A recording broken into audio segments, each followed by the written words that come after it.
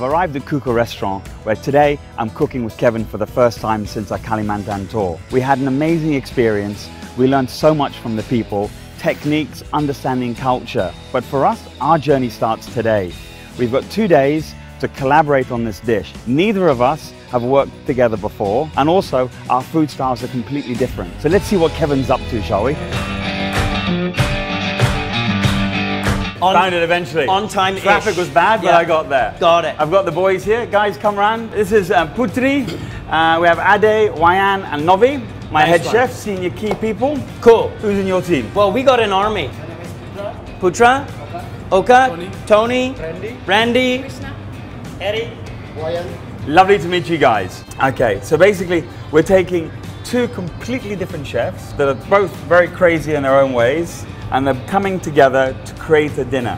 We're going to work together. I want everyone to pair up with each other because this is not a thing where you do your thing, we do our thing. Collaboration. It's a collaboration, the real meaning and term of that. We need to go and have a quick chat and catch up on everything that we've done so far and some of the ideas that are in our heads. I hope you've had a good night's sleep, boys and girls. Let's roll.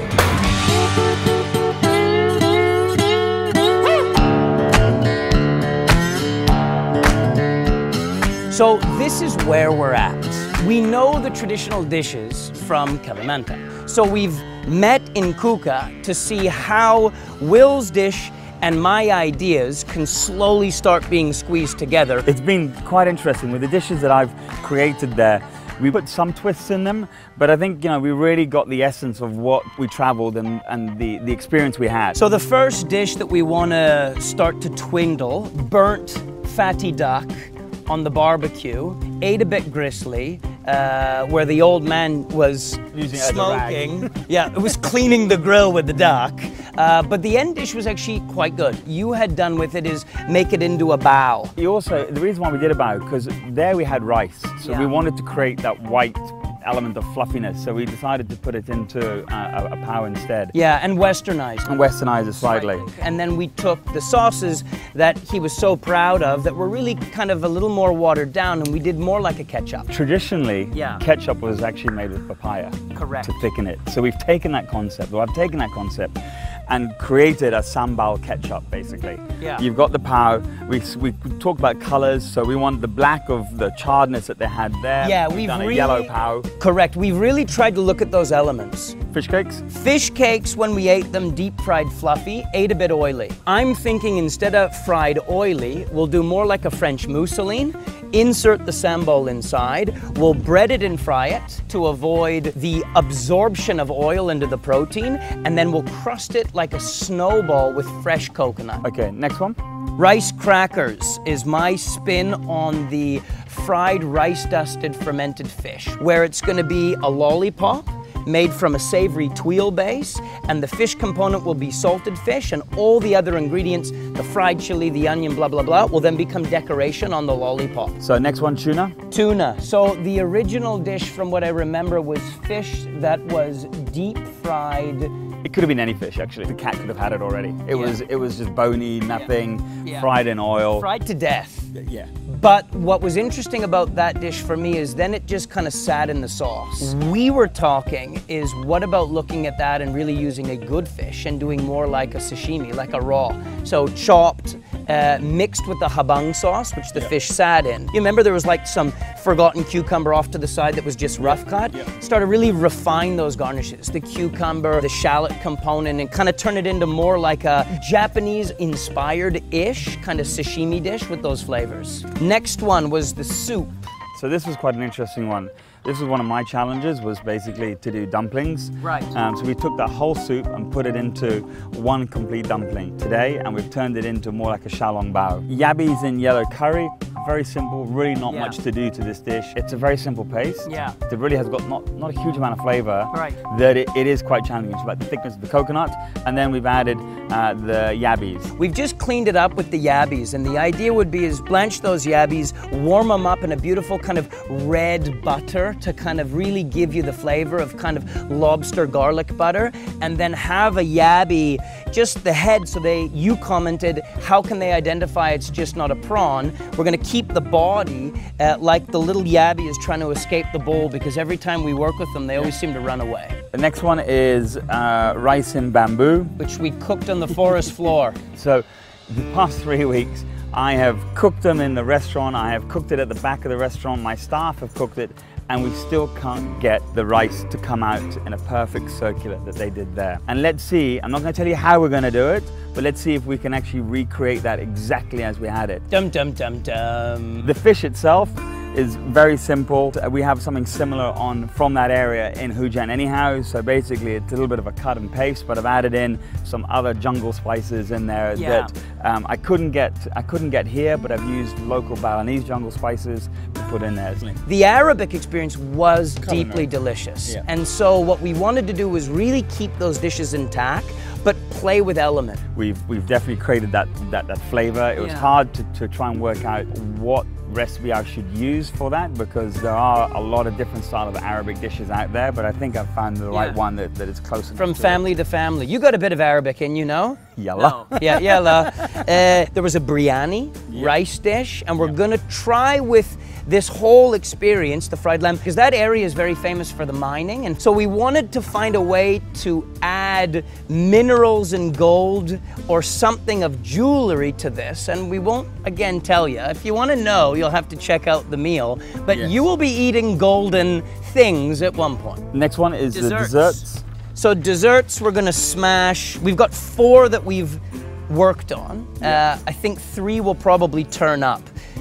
Fruit was a deal. Everywhere you went, it was a lot of fresh fruits and stuff everywhere. Amazing fruit. One of the things we wanted to do was figure out how we could elevate a great fruit and make it perplexing, curious, and add interest. So we've worked on carbonating fresh rambutan. So when you eat it, it sparkles in your mouth like champagne. But the fruit itself, as it's presented, looks exactly like just a fresh rambutan. So there's some mystery there. Very interesting. Yeah. So we're halfway there, and we've just got another day or so to carry on with this. Yeah.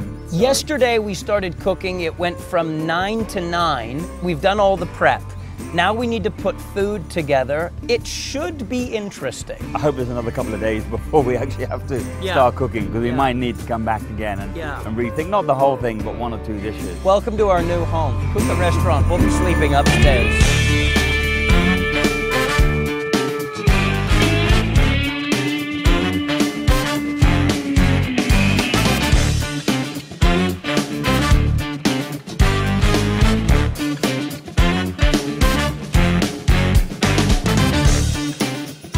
So the first one is the lollipop, basically, that we're doing. Right. So this is going to be inspired by the fried fish crusted in powdered toasted rice. That's the idea. Okay. That's the beginning. And the principles are basically we've done a paste. Yep. Then we've dried it. Right. And then we've like a biscuit paste. Then we've dried it. Yep. Won't tell you exactly what's in it.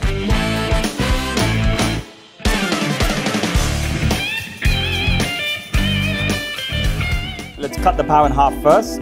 Mix that in there. Let's eat just the sausage. I mean, for a no casing, just emulsification, rolled and poached in cling film, and it was a little warm. Normally I have to cook more. Good. That's not bad. Not bad at all, actually.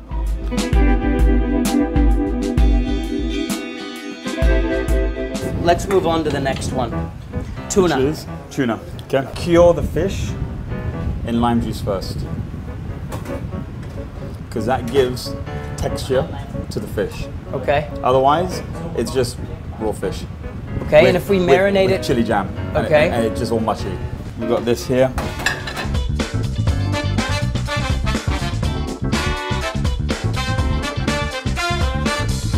So you kind of get tiger's milk out of it as well. I have tiger's milk. I actually make it. Nice. Perfect Peru. It's classic Peru. Very nice indeed. Yeah.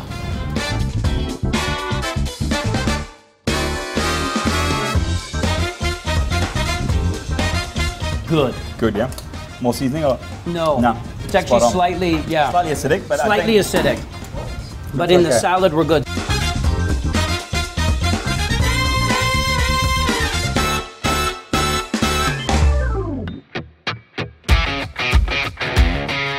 Taste this and you tell me what you think.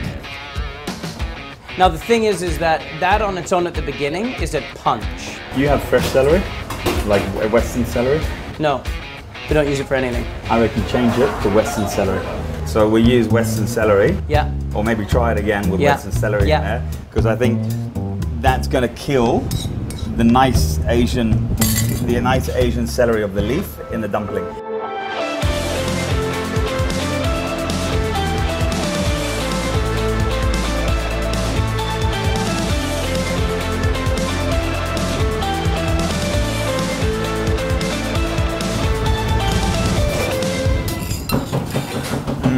Delicious. Spot on. Got the banjo. We nailed it.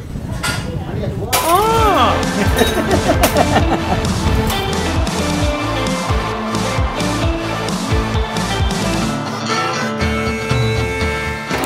They're very expensive.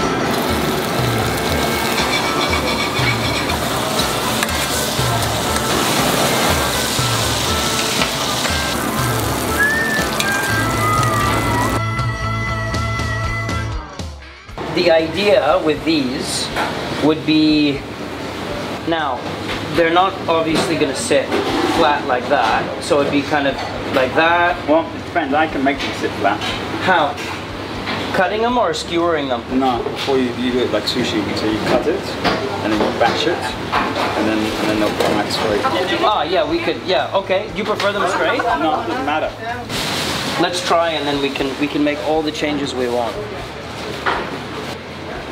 Okay. That's better. Okay. Because otherwise you see the dirtiness. Okay. I agree. So what about making it a bit dirty, and then just before it goes out, and we just, and then when it goes, because they're very pleasant. I mean, it's got a wonderful acidity, you know?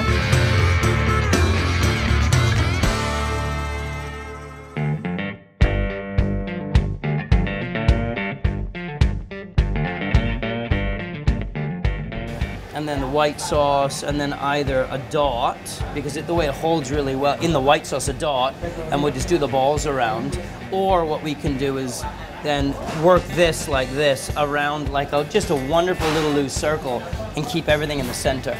But we'll play with that. Is peanuts or you use peanut butter? Peanuts, roasted peanuts, oil, praline, brown sugar, done. Oh. I mean, it's like a Reese's peanut butter cup. It reminds us of, we do something with coconut like that. Where we fry out the sediment of the coconut until basically it becomes split.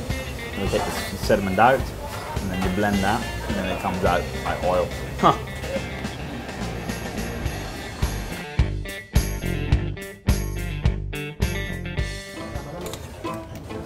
You have this already on your menu? This, No. Oh, no, but this one and this? No. No? No. The caramel spuma, sorry, the caramel spuma, yes. Yep.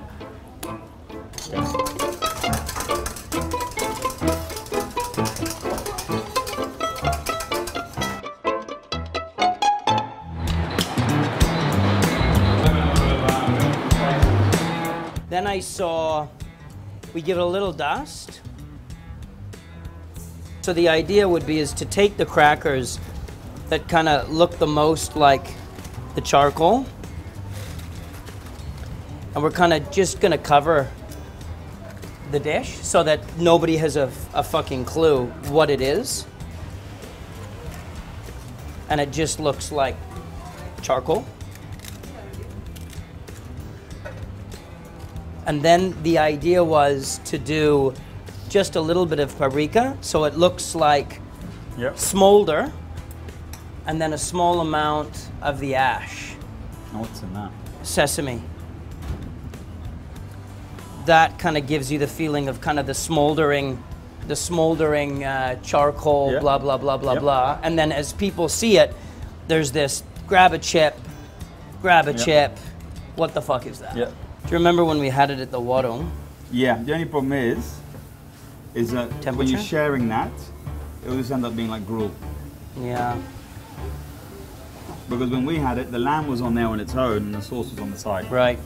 So you put the sauce and lamb on there, it's just porridge. Right. And then the cinnamon, we have to find a way to get it to smolder. So we need another small bowl. I can find something. I have dal buckets, etc. that can work for that as well. And then I'll show you the burning cinnamon sticks, and we just need to figure out how to do them. That we're going to sauce now, correct? Yep.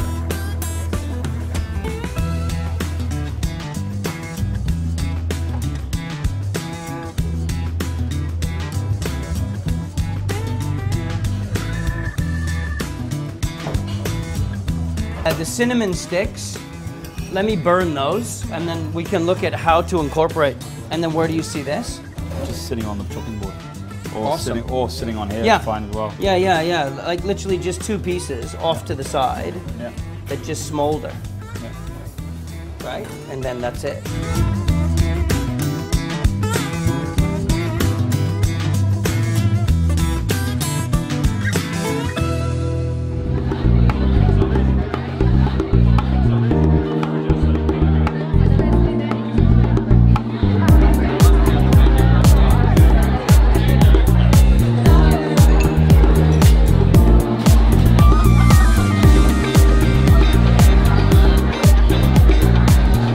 It's the 11th of May and it's the final day of the event. D-Day, showtime.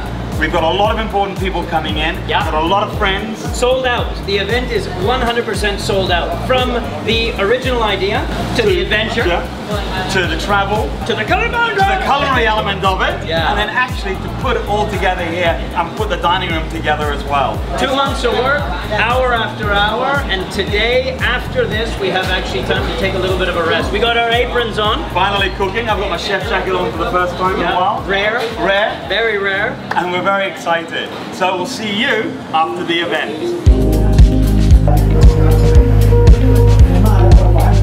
And Dayak communities are one of the most important communities to visit, as it's one of the biggest rainforests in Indonesia.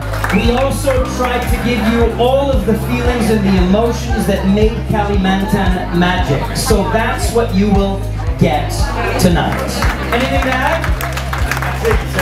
That's all for us. Get ready for dinner, boys and girls.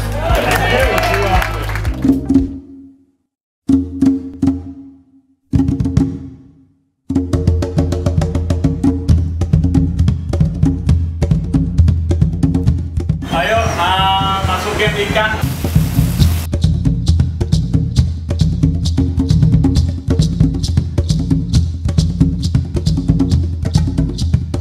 Ada dumpling plate, langsung saya ya. Betul.